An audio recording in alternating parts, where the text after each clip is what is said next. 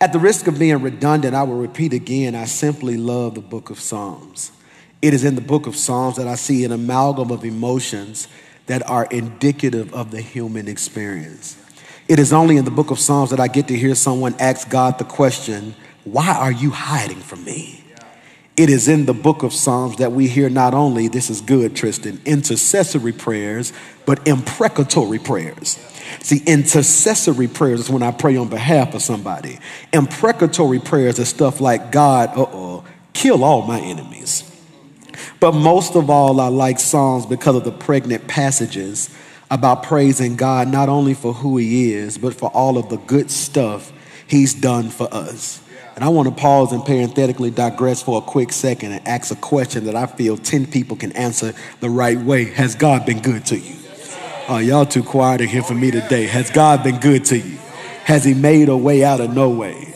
Has he opened doors that no man can close? Has he ever healed your body? Has he ever clothed you in your right mind? Has he ever made your enemies your footstool? Has he ever picked you up when you didn't feel like getting up yourself? God has been good to me. As I was preparing this lesson, I was reminded of a commercial that as a child I would laugh at. Until now, approaching 40, my knees and my back started hurting. I understand this way more than I do now than I did then. It was a commercial of an older elderly lady who made a statement, and many of you can finish the statement. I've fallen and I can't get up. Now, who remembers seeing that growing up? I would bust out laughing. As a kid, you made fun of it. It was an old guy outside who said, help me, I've fallen and I can't get up. Then it was a sister in the shower who said, I've fallen and I can't get up. Well, on the trampoline, I think I tore something in my knee, my papapalitis or whatever they said it was.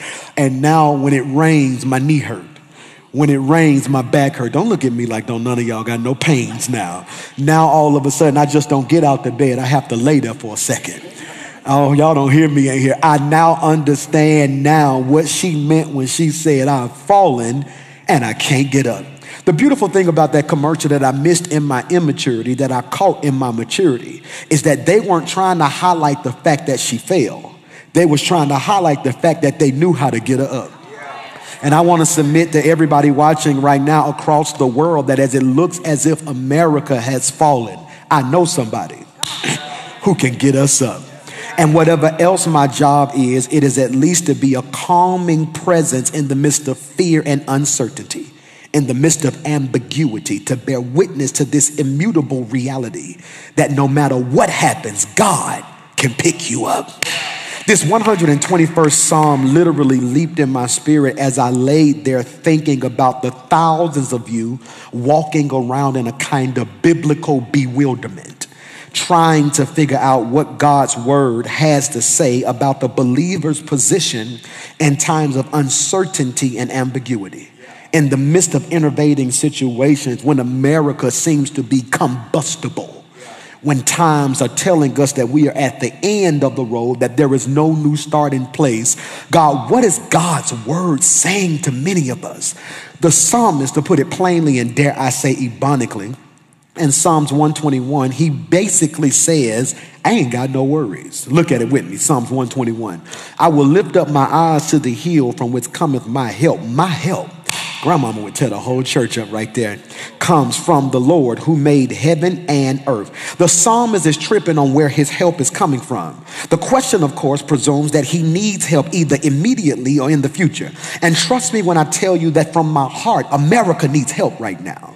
When we're in the midst of a world health pandemic, blatant racism, social unrest, civil and social injustice, might I submit to you, we need help. That when we have individuals who can't for the life of them understand why we're hurting as a people, when we don't have churches speaking to the truth or the reality that how can you serve a Jesus but then treat us the way they treated him? The world is hurting. When we find ourselves in social unrest, a world health pandemic that the latest numbers suggest it's getting worse, and a president who I don't agree with, neither did I pick, who seems intent on dividing us, we need help. And might I suggest it is my assignment as your pastor, as your spiritual tour guide through this wilderness to shift you from fear to faith. And the antidote or the vaccine for your fear can be found in Psalms 121. Many people have been blindsided by the beauty of this opening statement and misunderstood the author's intent. We picture someone sitting at a mountain range and they begin to glance up and they say, I will look to the hills from which cometh my help. But you don't understand, if you look at it from the King James Version, the problem and part of the problem is the original King James rendering. Let's look at it. Put it on the screen for me. King James, I will lift up mine eyes unto the hills from whence cometh my help, period.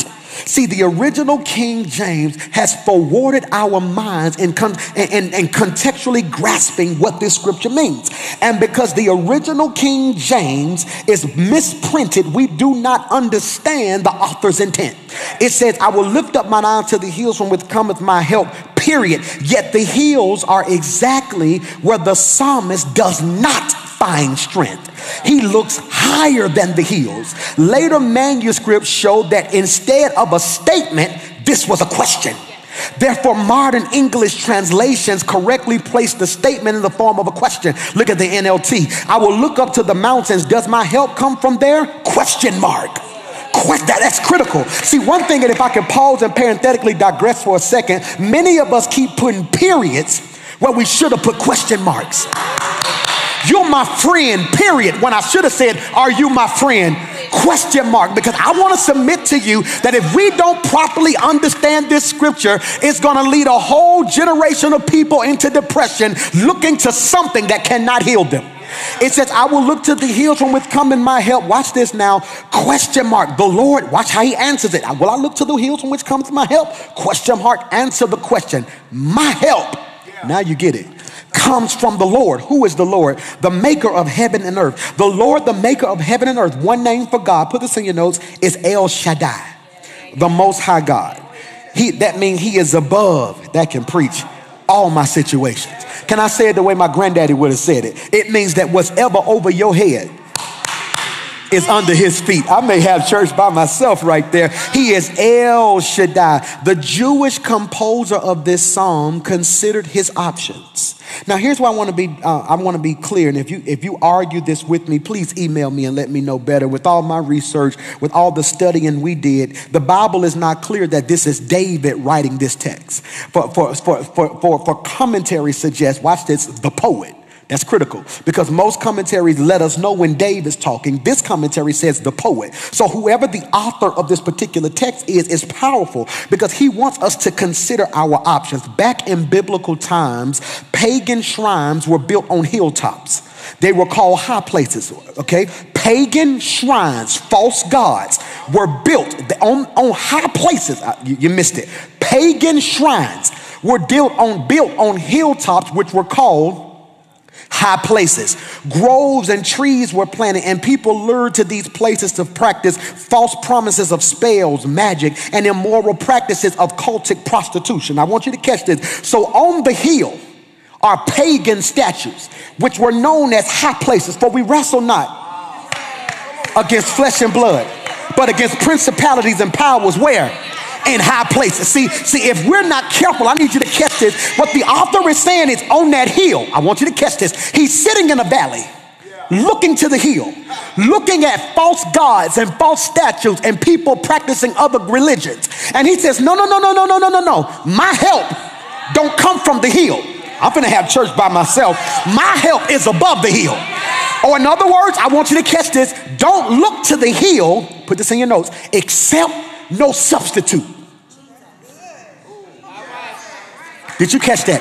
He's saying what he's saying in this text, and I may shift from strings to organ today. I feel a hoop on me. He's saying, except no substitute. I would like to submit to somebody watching today that although we don't have pagan statues on our hills, the reason we had to bring a Confederate flag down and a Confederate statue down is because we can accept no substitute. I would like to argue with you that America is so racist that they believe protesting the flag is protesting America. That we don't even realize Sunday morning is the most segregated time of the week. Because sadly, we are coming to a reality that some of us are worshiping God and some of us are worshiping the God we created. If your God, when I see God in the Bible, he is always on the side of the marginalized. When I see God in the Bible, he is always on the side of the least, the lonely, the left out, and the lost. When I see God in the Bible, he is always redeeming those which have been betrayed. If your God is not on the side of this social justice movement, might I suggest you are not serving the God of the text. You're serving the God of your beliefs and your imagination.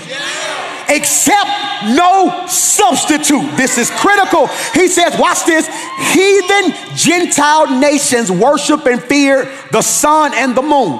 Now I'm finna lose 100 followers. I'm finna lose 1,000 viewers right here, because on that hill, many of you wake up in the morning and check your horoscope.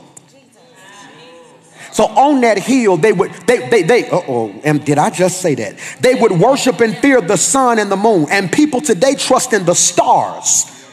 So we replace the worship of the sun and the moon with stars. In other words, I'm not looking to creation, I look to creator. It says when I go to that this brother is situated and acculturated, in my belief, at the bottom of a mountain. He's going through some things. Either he needs some help right now, or he's peeking into his future and realizes he needs some help tomorrow. And he looks to where everybody else looks, and he answers his own statement. He says, well, I look to the hills from which cometh my help, ? My help cometh from the Lord. I got to pause and parenthetically digress, because I think I'm going to have my own personal praise break right here, because only 10 of y'all going to catch this on this stream. Only 3 of y'all going to catch it in the room. You have not been through something until you've had to have a conversation with yourself and answer yourself.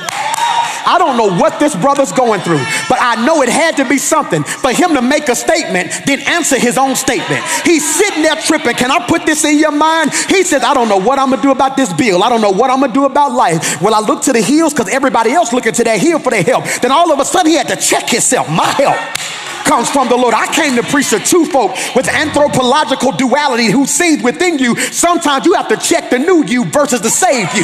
Because if you ain't crazy, sometimes the old you will be like, I'm finna go out here and get this money.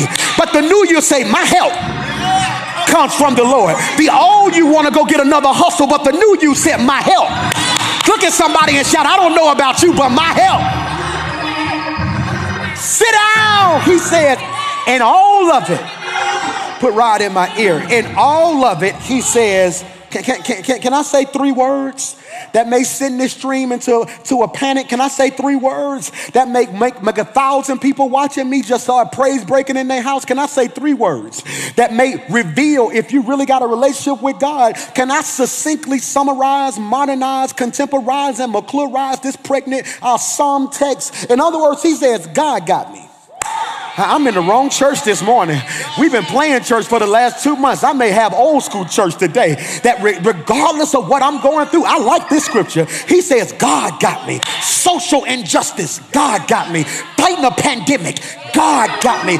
They're saying that the next wave, the moment that this lift is lifted, that millions of African Americans are about to be evicted because they pushed their note back. So now landlords are about to start evicting people. I want to declare my God owns a cattle on 1,000 hills, that God's about to give some good people some money so he can come through for his people. God got me. This is critical. Psalms. I will look to I will look to the hills from which cometh my help. My help comes from the Lord. This one line, verse 1. Can you put verse 1 on the screen? Verse 1 expresses 2 things that you can't leave without. It expresses desire mingled with expectation. It expresses desire. Am I helping you? Mingled with expectation. I want you to catch this now. Desire, expectation. Why is that important, Pastor Mike? I might preach. Because whoever you look to, you expect something from. Whoever you look to, you expect something from. Can I submit to somebody that the reason people are so upset with you? I couldn't understand, James, I couldn't understand because of the seat I sit in when I was younger, that I would let people down and they would get so angry with me, yet give other people grace. And then in my immaturity, I used to say things like, they need to grow up. No, when in actuality, Tristan, I needed to grow up because the expectation of me was so far greater than the expectation of their friend. When I said I was going to come through, they thought the problem would be solved. And when I let them down, because the expectation was so high, the hurt was so much. This is for 6 of y'all who people can't understand why you so offended. It's because I expected more from you. Ooh, that can preach, can't it? That can preach, can't it? This is why when I do dumb stuff sometimes, people look at me and say, come on, PMJ, get it together, because they expect so much from me. I used to make excuses in the back in the day, like I'm still young, I'm still figuring this out. Man, I'm in my early 30s. Y'all give me a little grace. And the Holy Spirit said, the moment you decided to put that mantle on, you laid your excuses to the side. Either walk in the expectation or get out the seat. And he says, whoever you look to, you expect something from.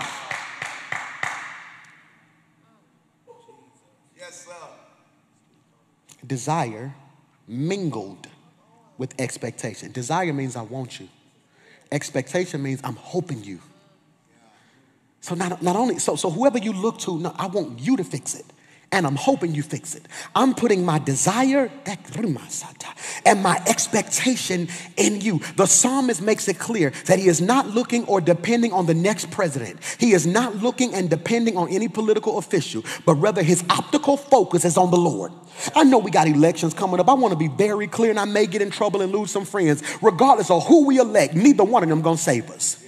Regardless of who we elect, neither one of them gonna save us. If I go left, they gonna mess with my humanity. If I go right, they gonna step on my Christianity. So regardless of who I put in office, it is not about who's sitting in office, although we need people in office who can help vote and put policies in place that don't allow people to lynch us. But ultimately, our hope cannot be in another man. My help me God, comes from the Lord. Pastor, have you lost any sleep over the recent events? In all honesty, yes, I have lost sleep. In all honesty, at night, I have needed this psalm to help me with my humanity. When the devil became my nocturnal nemesis, attempting to make me toss and turn all night, thank God for this verse 3. Because in verse 3 is what let me go to sleep last night. He will not allow your foot to be moved. He who keeps you will not slumber. Behold, he who keeps Israel shall neither sleep. As I've told you hundreds of times before, if God is going to be up, why are you up? The person speaking assured the pilgrim that he would have, put this in your notes, divine protection in spite of earthly deception. Divine protection in spite of earthly deception. This is nasty right here. He says, I want to make it very clear. Look at this conversation. Are y'all still with me? Yes. I will look to the hills from which cometh my help. Question mark. Answer your own question. My help. I'm assured of myself. I will look to the hills from which cometh my help before you can argue and pull me out of his presence. My help. I will look to the hills from which cometh my help before you can convince me I need to be a Hebrew Israelite. My help. I will look to the hills from which cometh my help before you can convince me I need to be an atheist. My help. I will look to the hills from which comes my help before you can convince me that I don't need to go to church and this church crooked and this preacher crooked. My help. I don't think you heard what I just said. I like what he said. He said my, which is personal, which means I can't speak for you. See, that's why I'm grateful we're not at church right now. Because if we was in church, your neighbor would have high-fived you and you could have faked like that was your declaration. But you don't know who your help is until you're sitting in a home by yourself and friends don't pick up the phone and all you can say is, Father, I stretch. I don't know who I'm preaching to in here, but I wish I had 3 folk. See, you have yet to praise God until you had to praise God by yourself. I'm giving you 30 seconds. If you know your help didn't come from mama them, your help didn't come from a man, your help didn't come because of your paycheck, my help came from the Lord. I'm going to give you 30 seconds. If you know God is still making ways out of no ways, you ought to praise God because help is on the way. Let me sit down before I start having church. Look at somebody and say, help is on the way. That's the wrong somebody. Say, help is on the way. 10 of y'all ought to just type, help is on the way. Tell them I'm not waiting on another bailout. If they give me another supplement, I will take it. But if Donald Trump don't sign nothing, my hope is built on nothing less. I bet he won't allow your foot, K.I., to be moved. That's critical. He won't allow your foot to be moved. In other words, he won't let you stumble. He won't. Stumble. Okay, stumble. Walk. Yes, Lord. Run. Yes, Lord. Stumble. Y'all missed your first shout. Because there are two types of people watching right now. Some of y'all are walking because your faith ain't where it needs to be yet. Some of us know exactly what God called us to be doing, and now we running in the purpose. But the problem is whether you're walking or whether you're running. The devil is still trying to make you stumble. Pastor Mike, can you properly explicate what it means to stumble? God says, because you look into me and not them, I'm not going to let you miss a beat. Y'all miss what a stumble means the rhythm just got knocked off. A stumble means you couldn't pay something this month. A stumble means y'all been fussing and arguing. God said, if you put your faith in me while everybody else stumbling, I'm not going to let you miss a beat. Can I speak by faith that everything connected to us won't miss a beat? I want to declare you won't miss a step, that God is keeping you. He's coming. Here's critical, Christian. But you can't define what a stumble is.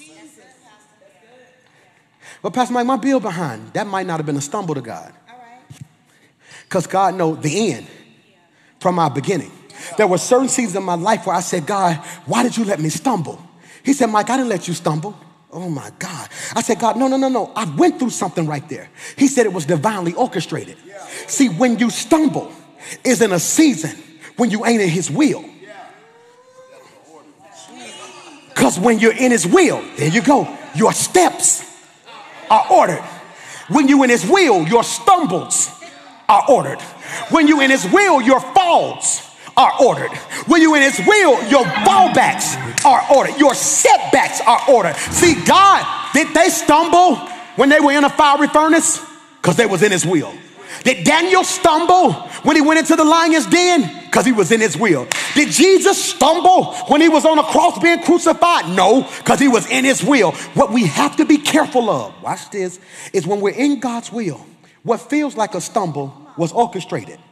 But we cannot confuse the pressure of being in his will with the pressure of being in sin. Did you catch what I just said? We cannot confuse the pressure of being in his will with the pressure of being in sin. See, when I get outside God's will and act a fool, there's a difference in God having to rescue me and redirect me. See, when God redirects me, although I feel lost, he ain't lost. I don't think you heard what I just said. Kayla, although I feel lost. No, God said, no, you're right where I need you. Trust me. You don't know where you are, but I know where you are.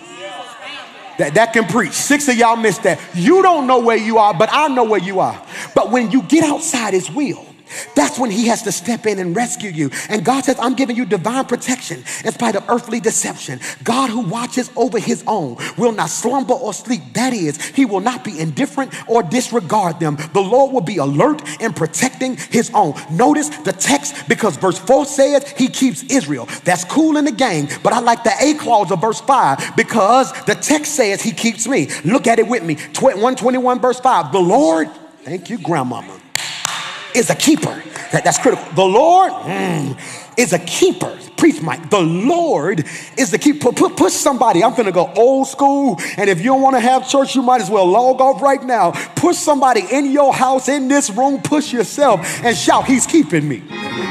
Y'all didn't catch that. Say, he's keeping me. That no matter what I go through, God is keeping me. Bills behind, but he's keeping me. Watching people get gunned down, but he's keeping me. People are hurting and afraid, but he's keeping me.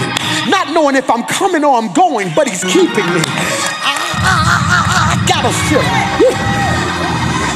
that he's keeping me. The Bible says he will keep you in perfect peace. Now, peace isn't the absence of a problem. So he says stuff may be going on around you, but I'm going to keep you in perfect peace. The Lord is your keeper. The Lord is your shade at your right hand. I started to preach when God throws shade. That's what I started to preach, when God throws shade. Because God says, this is critical now. He says, why do I need God to be my shade? Because look at verse 6. The sun will not, watch this, strike you down by day, nor the moon by night. Look at verse 6. The sun will not strike you down by day, nor the moon by night. Our keeper is not only on the throne looking down on us, but he's at our side shielding us from harm. This does not mean that the obedient believer never finds themselves in a difficulty or danger, or that they will never feel physical or emotional pain. This means, watch this now, the thing that God permits to happen to us in his will may hurt us, but it won't harm us. I don't think you heard what I just said. It does not mean you're not going to go through nothing. But what it means is it may hurt, but it won't harm you. You may bend. Who going to help me preach today? You may bend, but you won't break. You may fall, but you're going to get back up. You may cry, but you won't go crazy. He's covering me. Look at what he says now. The sun, throw shade, God. The sun won't harm you nor the moon. I won't let the hell get too hot or the cold season freeze you. There was a superstition that the phases of the moon affected the mind and your body. This is why the English word for lunatic comes from the Latin word luna, which means moon. And the word epileptic comes from the Greek word moonstruck. There was a superstition that said that the moon impacted your mind and your body. If you were a lunatic, that comes from the Hebrew word, Latin word, luna, which means moon. Epileptic seizures comes from the Greek word moonstruck. Watch this. Watch this incredible. I need you to catch this now, because many people believed, even today, superstitiously, that the moon brought out the worst in you. You could be a regular man during the day, but when a full moon came out, werewolf came, something that was in you that was demonic could thrive at nighttime. One old school singer said that the freaks come out at night. This is why when you go into a club, you never go into a club where the lights are on. You come into a club where the lights are what? Off. Which is why y'all know I wrestle so much with praise and worship always being dark. And many times y'all have to tell me, Pastor Mike, we're just trying to create an atmosphere. But what I understand is spiritually, if we'll cut some light on, what we allowing to come out in the dark, it is time for us as a people to come out of the dark. The scripture says the sun ain't gonna strike you down and the moon ain't gonna work. I want to declare that this particular psalm is suggesting that you won't lose your mind. I dare somebody to put your hand on your head right where you are and say, I won't lose my mind. Regardless of what I'm going through, I won't lose my mind.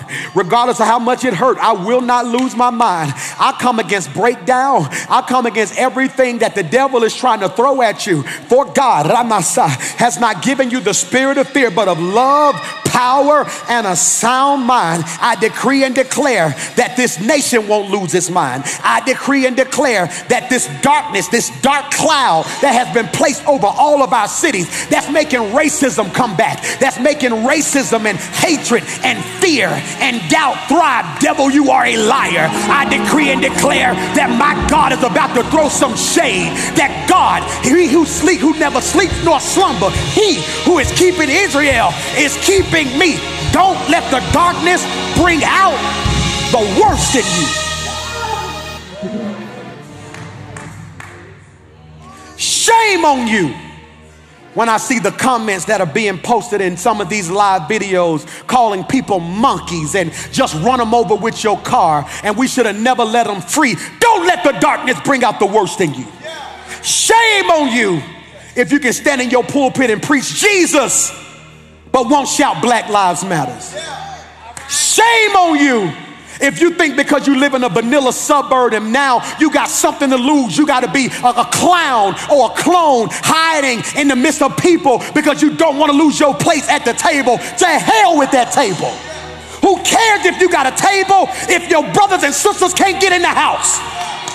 Darkness will bring out the worst in you.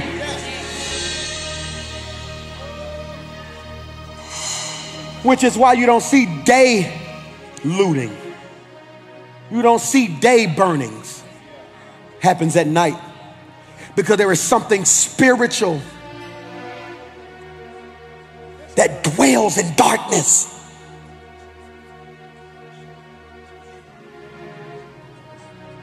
Come out. Come out. Come out. Come out.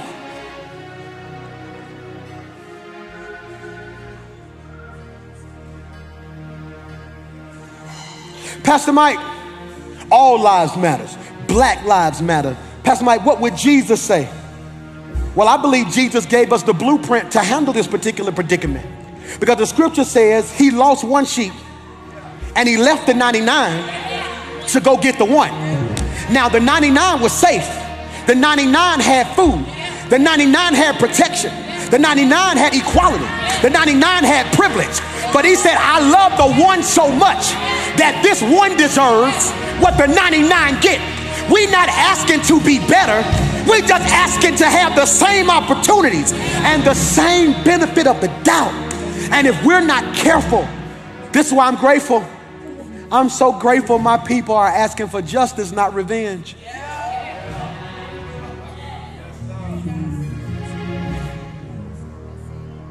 What we're saying is, Pastor Michael, you losing sleep? Yes. I'm being called on by government officials. I'm being called on by all of my members, by pastors. And I'm in a unique seat where God has called me to be a bridge. And I understand if you're going to be a bridge, you get walked on by both sides. There are going to be times when I do things that my community is not going to understand, and they may call me a sellout, but I see what God is doing. There are going to be times when this side is going to call me a radical and say he needs to be more like Dr. King, when in actuality, we would still have Dr. King if this side didn't act a certain way. So we have to be clear, God, what are you calling us to? And I'm saying, God, I want to be smack dab in your will. Pastor Mike, what you're saying about having no worries sound cute semantically, but practically, what does it mean? Should the believer sit back? Should the believer sit back apathetically and watch all that we have fought for, marched for, got bitten by dogs for, went to jail for, and yes, died for, go away? No. We should be fighting. We should be hating on these young people protesting. If I'm spiritual and I'm fighting back anger, what do you think people who ain't as spiritual as us gonna do? They're hurting. And the problem with America is that they keep having grammatical errors. They keep placing periods where they should place commas. This isn't George Floyd, period. It's George Floyd, comma. Alberry, comma. Rice, comma. Emmett Till, comma. Dr. King, comma. Breonna Taylor, comma. Malcolm X,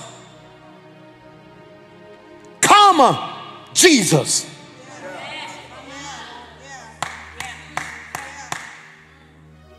And until we get to a place that we can address the sins of this country, the church will never be united. Because sadly, the church, especially my white evangelical brothers, are too connected to America to truly be Christian. Until we address the sins of this country, until we address the sins of our own people. How I do not respect your protest if you won't raise your child. I had a brother call me this week and say, Pastor Mike, I'm thinking about protesting, and I lost a friend this week. I said, I'm gonna be honest with you. I said, the first thing you should protest is at your son's house. I said, because last time I talked to you, ain't seen him in 6 months. So how you fight for somebody else's son and won't even go see the son that's breathing? It's time to have some hard conversations. Go be a father. Do you hear me? My son, I woke up this morning a couple days ago. My son has a little twist in his hair and he wanted some color. So I said, man, I was getting ready to go to sleep. I said, put the color in his hair so now it's black. He look real good. And it's a little mint red, orange, little color on the tips. And my oldest son is not by lady and literally, but he lives with me. So literally I did that. So he went to his mom's house. She was a little frustrated, like you could have called because that's my son too, yada, yada, yada. So I picked up the phone in front of my son and literally said, hey, I want to apologize for not calling you. I said, you absolutely matter. I said, it was one of those decisions late at night. He was getting it twisted. I said, you know what, just put some color in it. I said, but I should have did that. I said, but I realized something that happened because I didn't honor you or call you.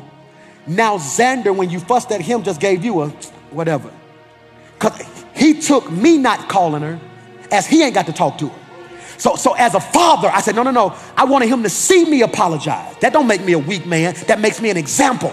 If I can't honor his mama, he won't honor his wife. Did you catch that? It is time to stop making speeches and make an example.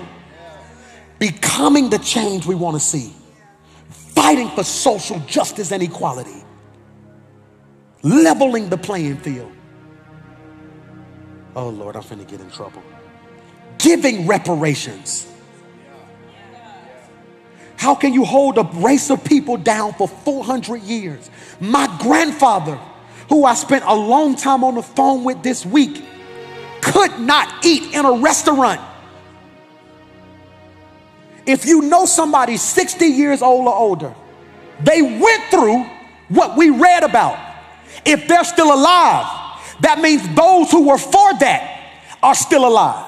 And if they told us to struggle, that means our opposers or our oppressors taught them the privilege.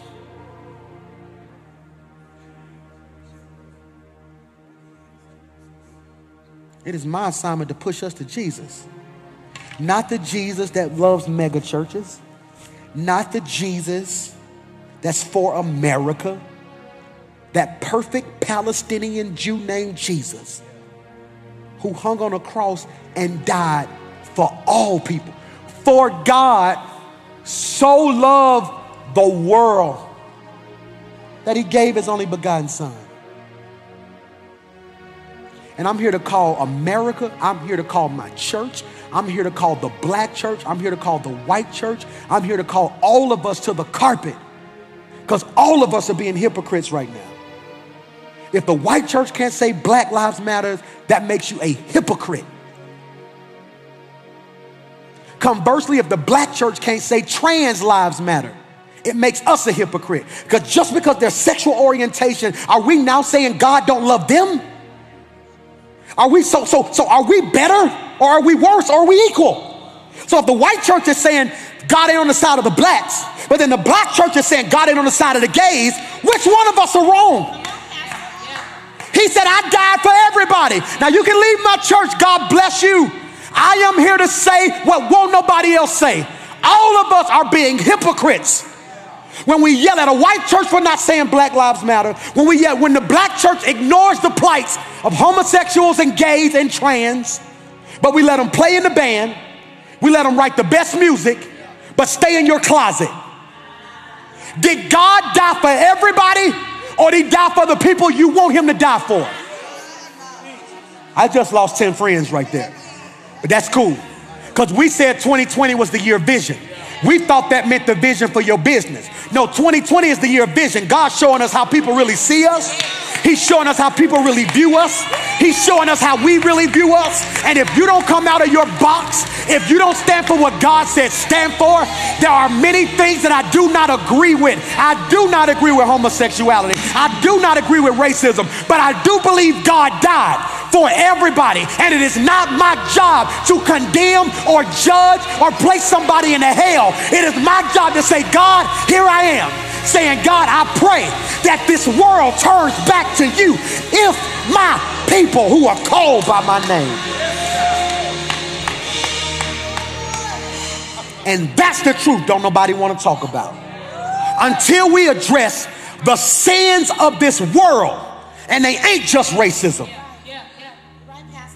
When a woman can't get paid the same thing as a man. Until we address that.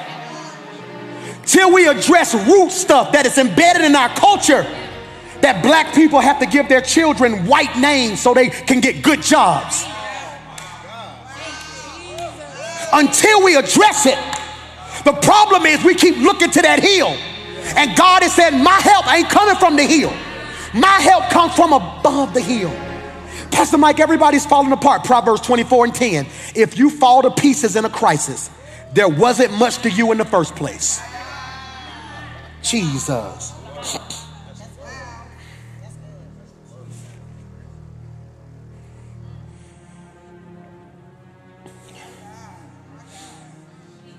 Taking a stand for God ain't popular. Taking a stand for God will get you left alone. Taking a stand for God will get stuff took from you. But for God I live, and for God I die. And before I be a slave, I be buried in my grave. Not just a slave who picks cotton. Some of us are slaves picking coin on jobs with people who don't. Slaves to the culture.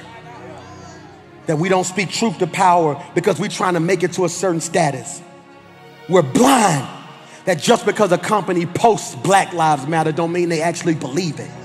What they're doing now is just posting and saying, hey, don't protest us. Don't stop our money. That's my stance, that until we address the sins of America, and those aren't just white sins, those are black sins, that what we do to our own people, then and only then can God be heard.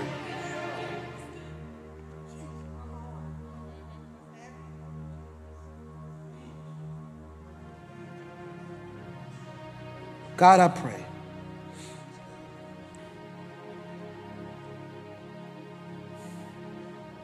I feel the weight of what I just said.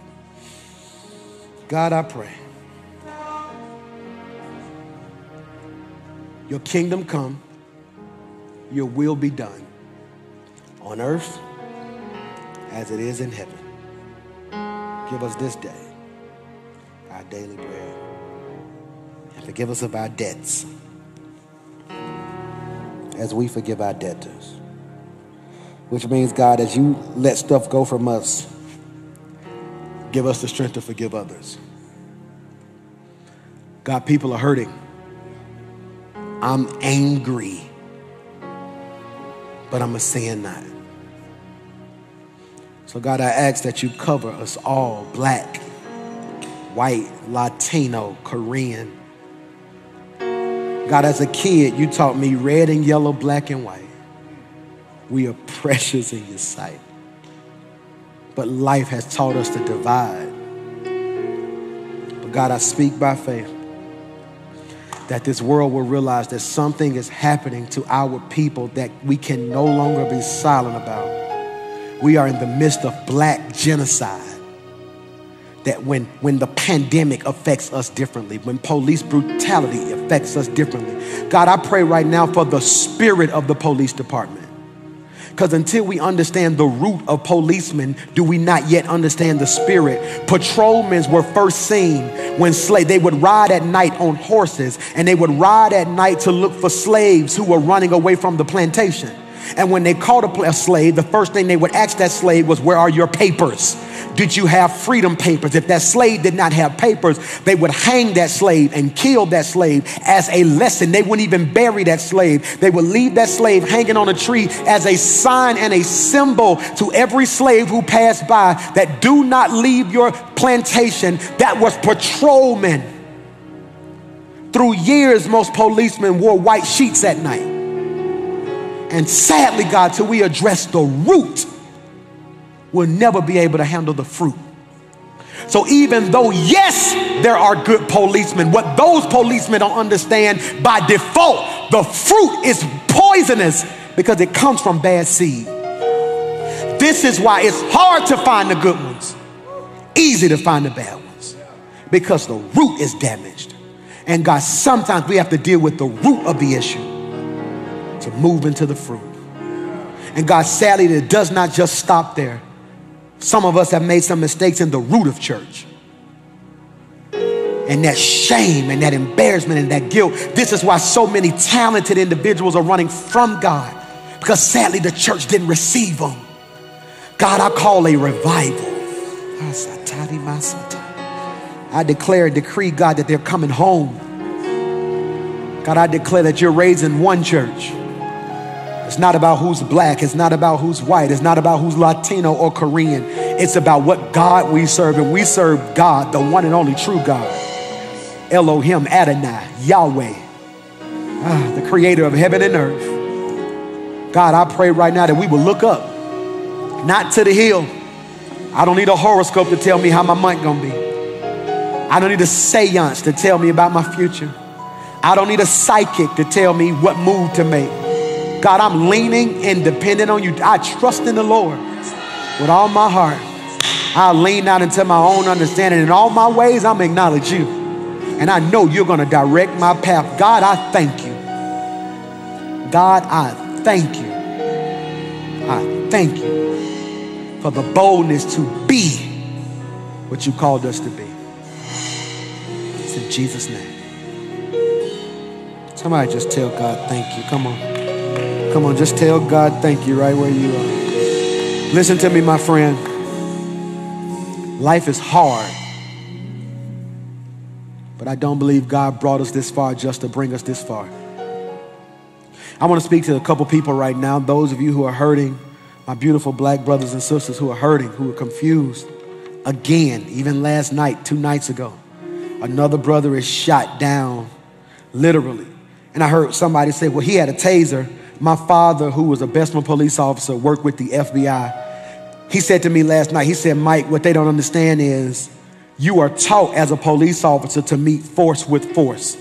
Meaning if somebody comes at you with a knife, you can meet them with equal force. That taser and a gun, yet he's running away. Running away. And if by chance the story is true that he was drunk or an alcoholic, if you are a trained police officer and can't catch a drunk man, you probably shouldn't be a police officer. But yet again, it is natural to pull out a gun and shoot him down. Can I argue? What would have happened if there was no video? So I commend Mayor Bottoms for taking swift action. I love that beautiful sister. I commend her for taking swift action. At the same time, Atlanta and many other cities are watching this happen, saying not period, comma. Another day, another hashtag. I also want to talk to my beautiful white brothers and sisters who watch and say right now, we don't need you to speak up. We need you to speak out. We thank you for your prayers, speak up. But it's time for you to speak out to your friends, to those who you know who think different than you. It's not right. It's not right on no end and no spectrum. My last message is to those of you who play in the NBA. I am an avid LeBron James fan. I love him from the bottom of my heart, my favorite basketball player. But I am calling every NBA player to not play. Because we love you so much, the moment you step on that court, the entire energy behind this movement is going to cease. You may put on a shirt that say, I can't breathe. You may do a demonstration. Every owner's going to play some type of video. But hear me and hear me good. It's going to go from what are we doing for justice to how many points so-and-so had. Hear me when I say this. Hear the word of the Lord. Be on the right side of history. If we dribble that ball, we become entertainment again. But if we make them feel the unity of this movement, I believe we'll see justice together. I believe we'll see justice together. Last but not least, to those of you who are wrestling on where do I go to church now? You know what I'm talking about. Pastor Mike, so many things have been happening with my church, and my friends are telling me not to go to this church and not to go to that church. I want to speak directly to your heart and say, follow God. I want you to spend 3 days in prayer asking God, where should I be? Hear me when I say this. If somebody's in a relationship and that relationship has been abusive and they get out of that relationship and jump into a next one, that next relationship isn't going to be healthy because they never healed. I am telling you, take some time this week and heal, pray, seek God, trust God. I am praying for you. I am praying for you. I am praying that God leads you to make a decision that is in the best interest of your purpose and what God has called you to be. I want you to know that I love you. I want you to know that we are here for you. But I also want you to know that God's going to hear your prayer. He's going to send the confirmation you need this week that while you're trying to figure it out, God is already working it out on your behalf. I love you. Whatever you're giving today, you know how to give. You can text to give. Text iRock with the amount you wish to give to 28950. If you're dealing with anxiety, pressure, low self-esteem, or you just need prayer, there's a link right there at the bottom of this comment section. Click that link. We're standing there. We're waiting to pray with you. I really believe what God is doing in this earth right now is God is using this moment to spark revival of the heart. That although that revival may not happen in a building, it is happening in our hearts. Father, in the name of Jesus, your will, nothing more, nothing less, nothing else. In Jesus' name, I love you.